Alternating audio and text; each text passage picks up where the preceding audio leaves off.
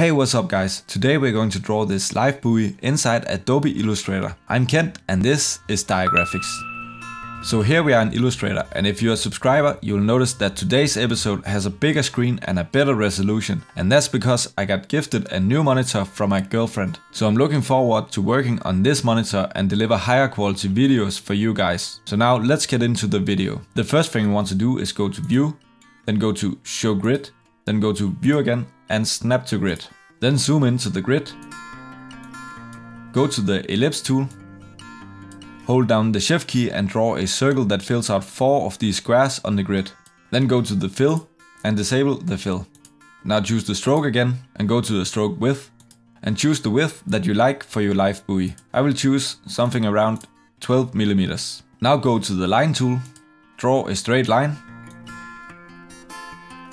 and keep the stroke width for the line the same as for the ring. Now go to the selection tool, hold down the shift key and rotate the line 45 degrees. Then go to edit, go to copy, then go to edit again and choose paste in front. Now we have a copy of the line on top of the other line. So rotate this line 90 degrees to the left. Now select all the elements, go to object and select expand. Make sure fill and stroke is checked and click OK. This converts all the elements into shapes instead of strokes. So with all the elements selected, click one more time at the circle to get this big selection around it. This means that this is now the key element. Then select horizontal align center and vertical align center. Selecting the circle as the key element first, make sure that the circle doesn't move and only the cross is moving. So now with all the elements aligned, go to Pathfinder, and if it isn't open, go to Window and go to Pathfinder right here. When it's open, go to Pathfinder and select this icon right here that says Divide. Then right click the elements and click Ungroup.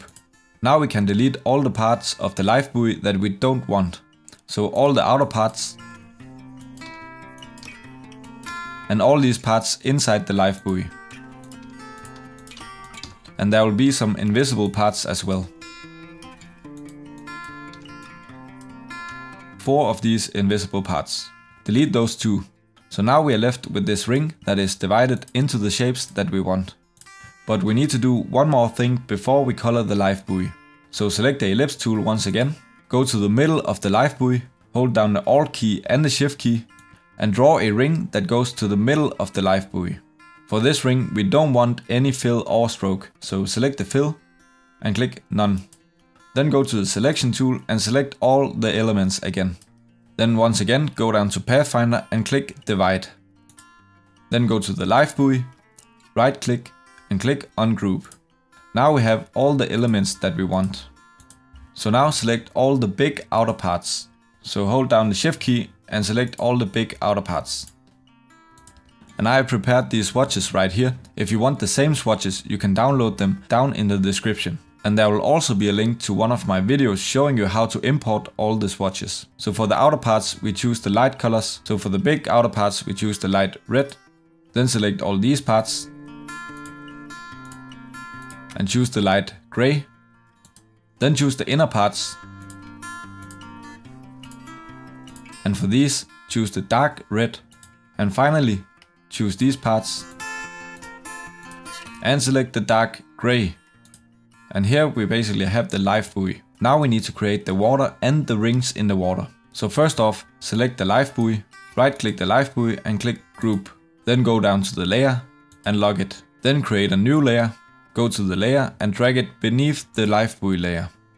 Then select the rectangle tool and draw a big square around the Lifebuoy.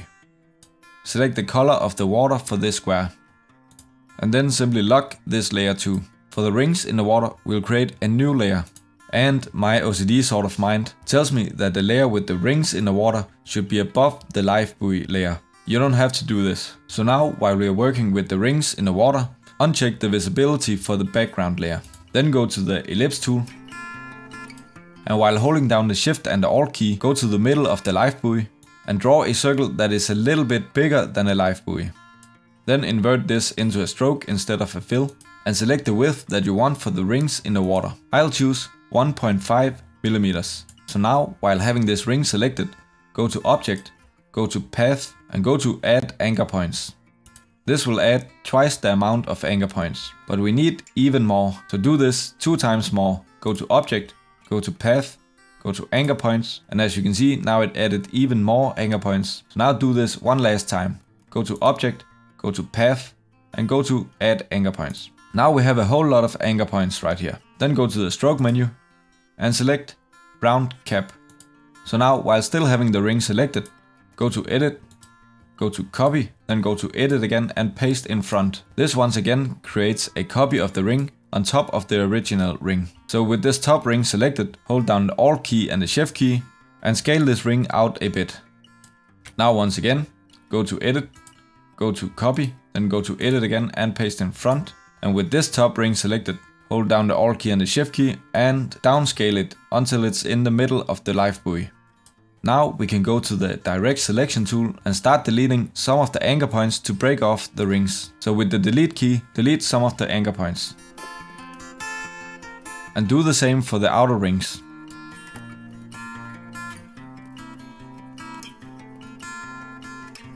Then when you delete points from this ring, make sure to delete points that are covered by the outermost ring.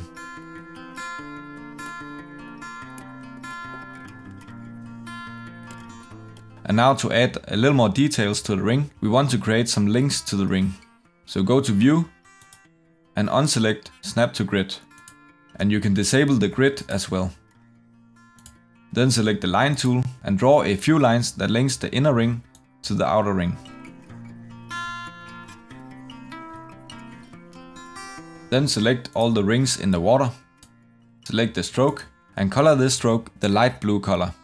Now you can check back the visibility of the background layer. I hope you are having a fantastic day. If you want to watch more graphic design tutorials, you can check out one of my videos on the end card right now. Thank you for watching and I see you in the next video.